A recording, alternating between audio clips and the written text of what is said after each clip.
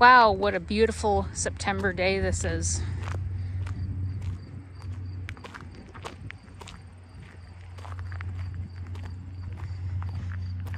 Got a few things in lineup here.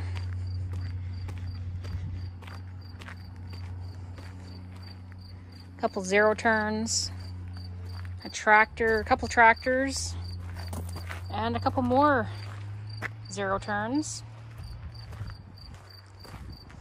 All here for various things.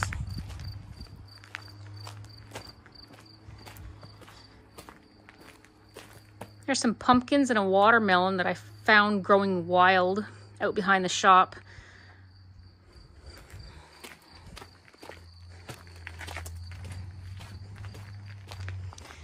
What else do we have here? Pushmore, Champion wood splitter, Cub Cadet snowblower, Poulan tractor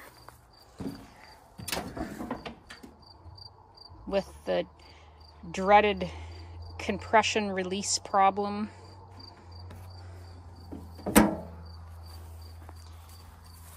Ferris zero turn, an MTD Gold tractor, a couple John Deeres.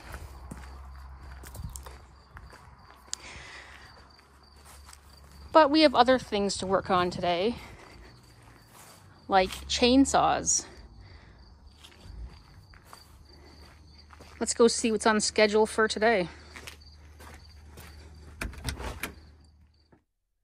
Good evening and welcome back to the shop. It's late on a Tuesday night here. We're going to start a repair.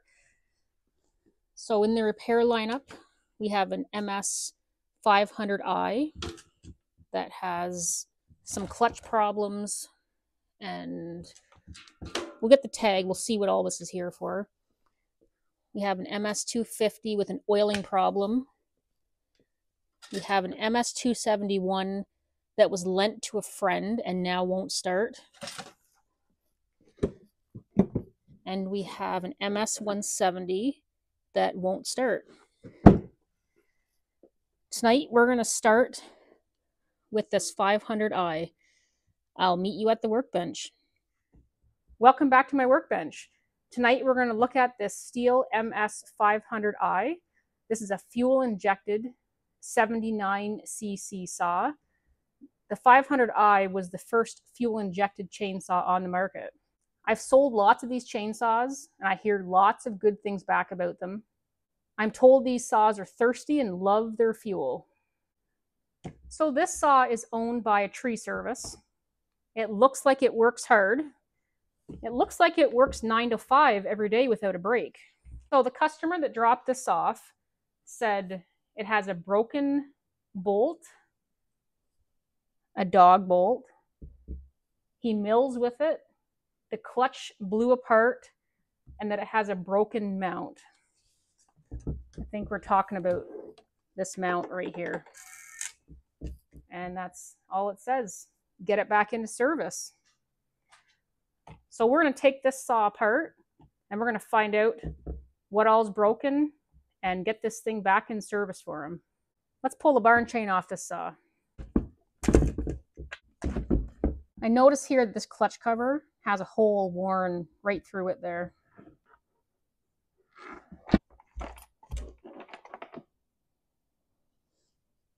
So a 500i has what they call captive bar nuts.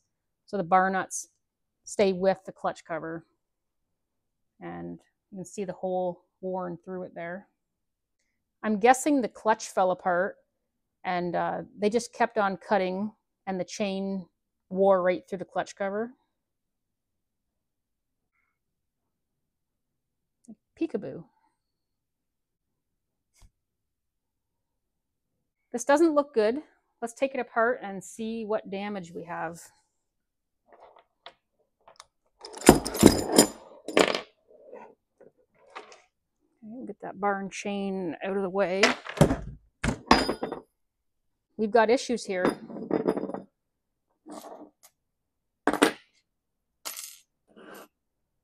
Let's dig deeper. This chainsaw required maintenance probably about 100 hours ago. So there's our clutch drum, rim sprocket, it's toast.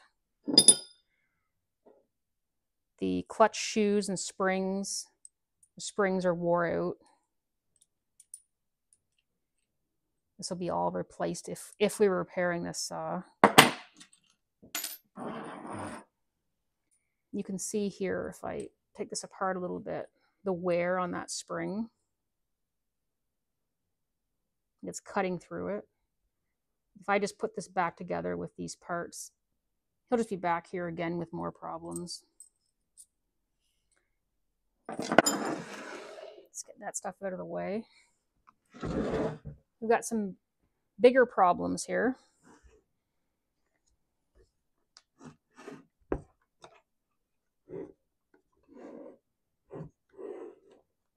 So this screw would have mounted in the handle here, and you can see that this is bored right out. Like, did no one see that happening? And same thing down here, there's a peg. Something might be missing there. And the crankcase is, that's the crankcase there, it's damaged as well. Just keep running it. This is why it's so important to check these AV mounts on a regular basis, especially a saw with heavy use like this.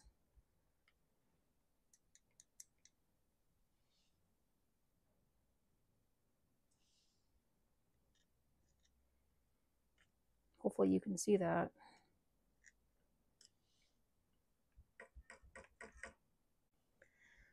This little peg, there's a bushing or something missing here, and this little peg is in that bushing and it's supposed to stay centered. The bushing's long gone, and that peg's been hitting on the crankcase and broke it.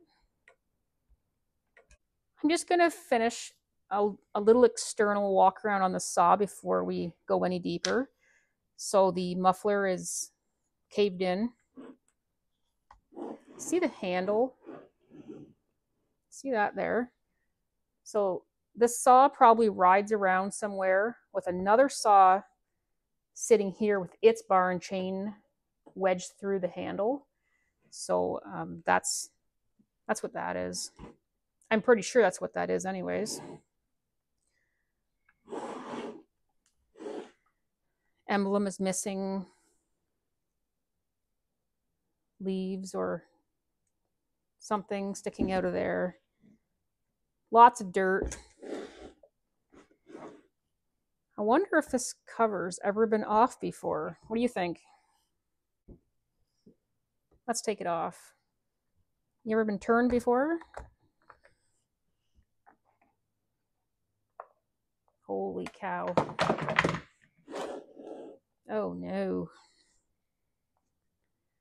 Why? Oh my God.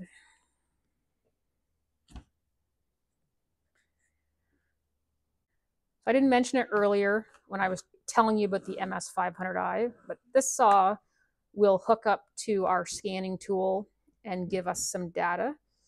So I plugged this in before we started tonight, and I cannot get a reading off of it. I don't know why.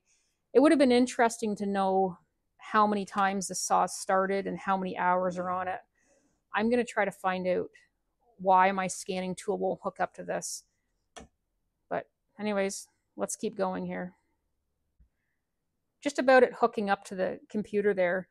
Because there's so much movement here and stuff broken, it could be a broken wire or something like that. I'm betting that there's a broken wire somewhere, but we'll find out. We haven't heard this saw run yet. He didn't mention that it had any running issues, but let's take this air filter off. I wonder if they know this model came with an air filter. So, oh yeah, there's a pre-filter buried under all of this. I wonder if it's doing its job.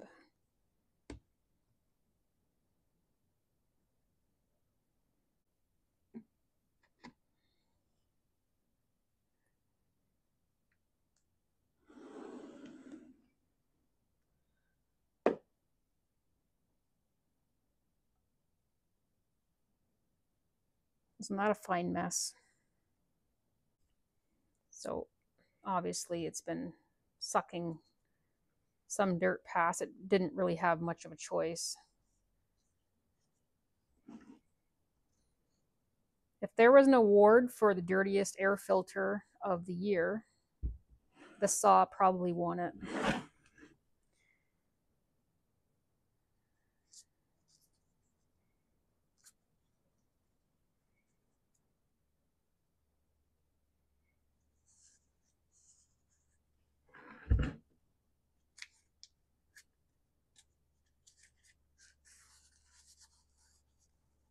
What did the saw do to deserve this?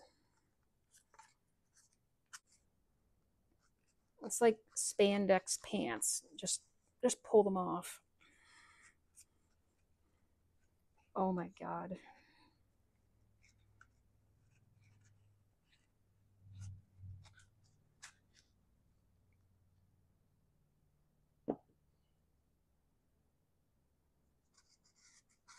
It's just packed.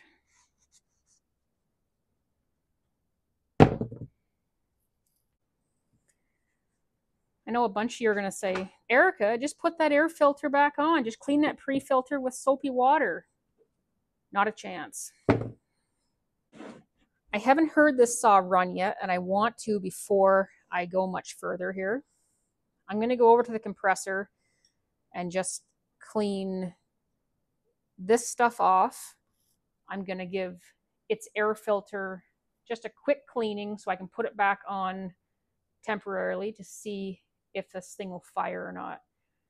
So I'll give it a quick clean off. I'll be right back. So this area has been cleaned up. This air filter, just a quick blowout. I'm going to put it back on because I don't want anything more going down there. And then we're going to go over to the door and see if this thing wants to start for us.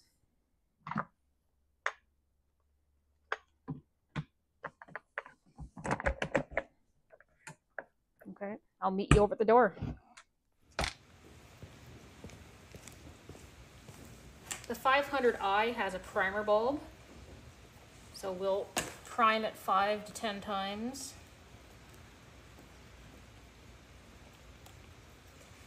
Also has a decompression valve, which is already in or broken, I'm not sure which.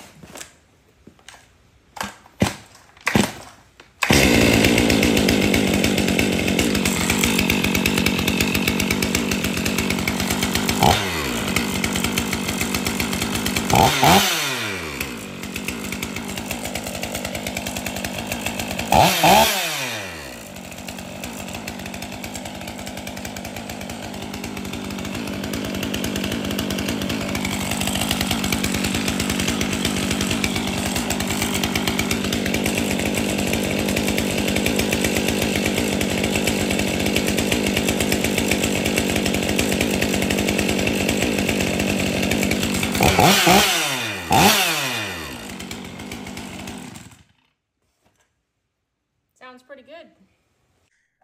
So this saw seems to run pretty good. I don't think the decompression valve's working. It's very high compression when pulling it over, but he didn't mention it, so I'll mention this to him, but we won't do anything with this unless he wants us to. So just for curiosity, let's pull the spark plug out of this and examine the piston and cylinder with the camera. This saw has been sucking a lot of fine particles, so I wouldn't mind having a quick look down in there to see if there's any damage. I'll go grab my camera.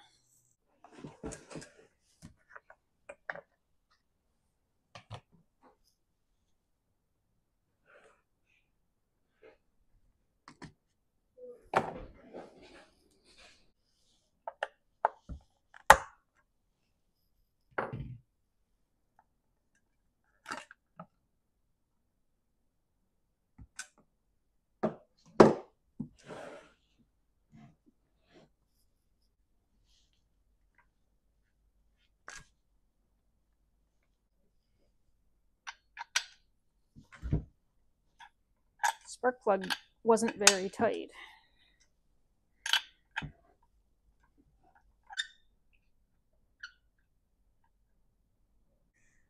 The plug is kind of dark and crusty. It's been in there a while. The gasket is not crushed, and this plug was not in tight. So probably someone has replaced this at some point, but didn't put it in tight. Here's a look in at the piston and cylinder. This chainsaw runs a small spark plug, so it's hard to get a good look, but things look good in here. So after we had it running, out of curiosity, I thought I would take it over to the computer and plug it in again. And it must have shook its brains out because it plugged in this time. So this chainsaw has a total operating time of 297 hours, 24 minutes, and 23 seconds. This saw has successfully started 7,925 times.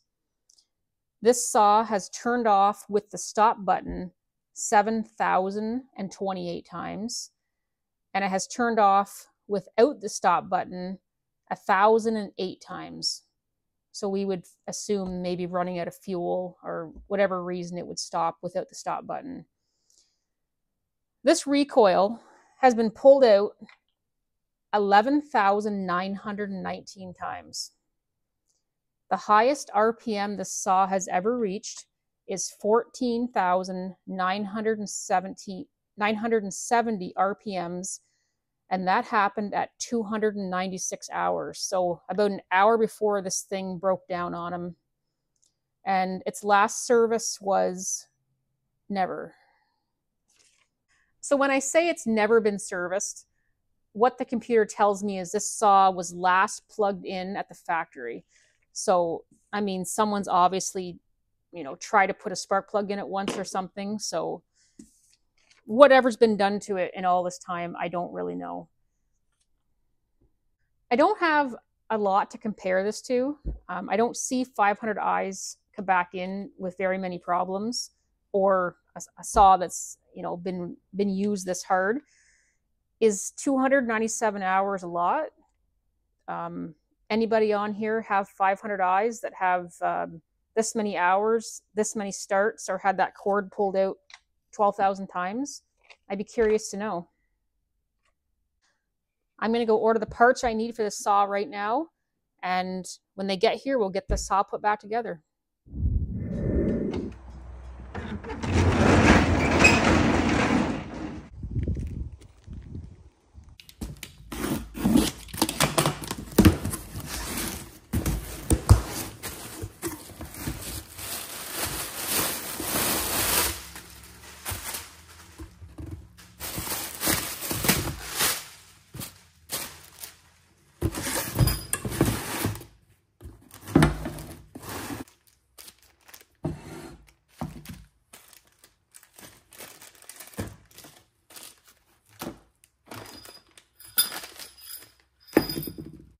Welcome back to my bench. We're back here with this 500i, and the parts that I've ordered have arrived. So let's put this thing back together. Let's take this old handle off.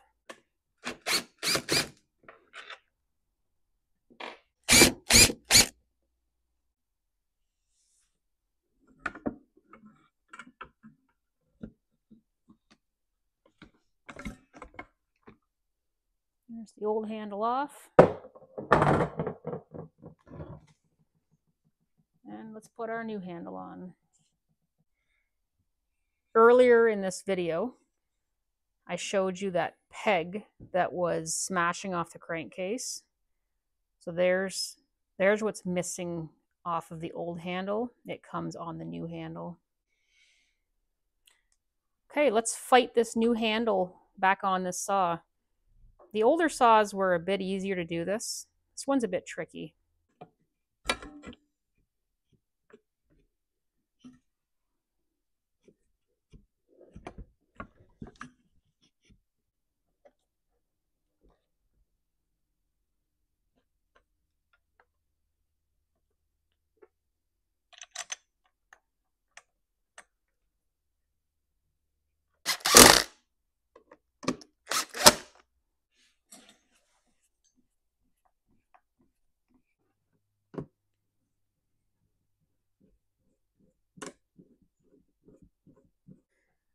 So there's our new handle installed.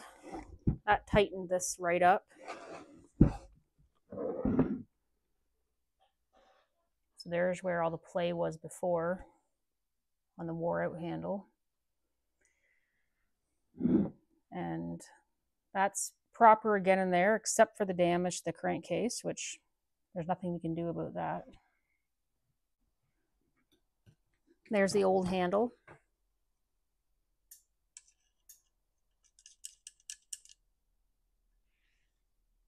Okay, let's put this clutch back together. New oil pump driver. There's the part number if you need it.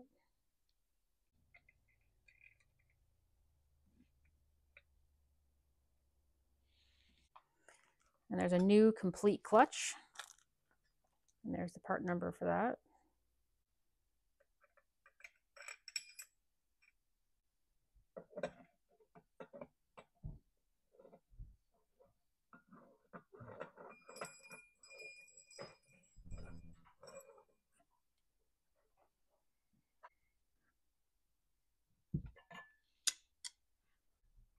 Clutch is tightened down.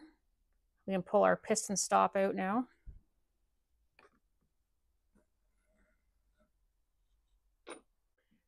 New sprocket bearing.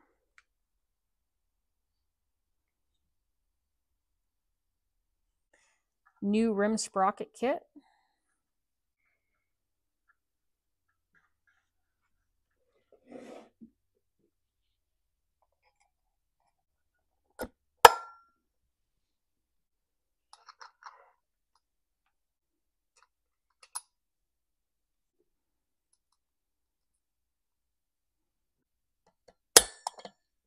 New spark plug, gapped properly.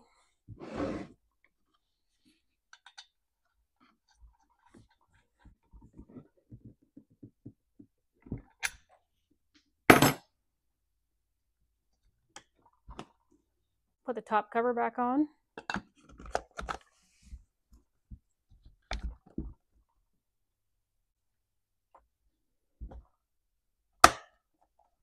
So this is his air filter that came out of this.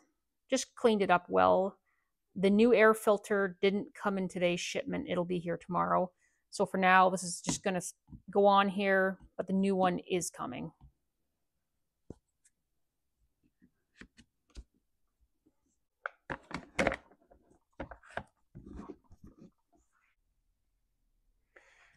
Okay, before I put the bar and chain back on this saw, we're going to go over to the door, fire it up, make sure it's oiling properly. While I had the covers off, I didn't catch it on video, but I pulled that decompression valve out, had a look at it. It seemed to function okay. I put it back in, and it is now working again.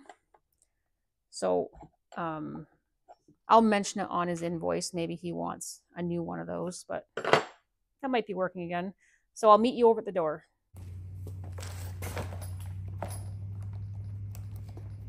Give it some primes.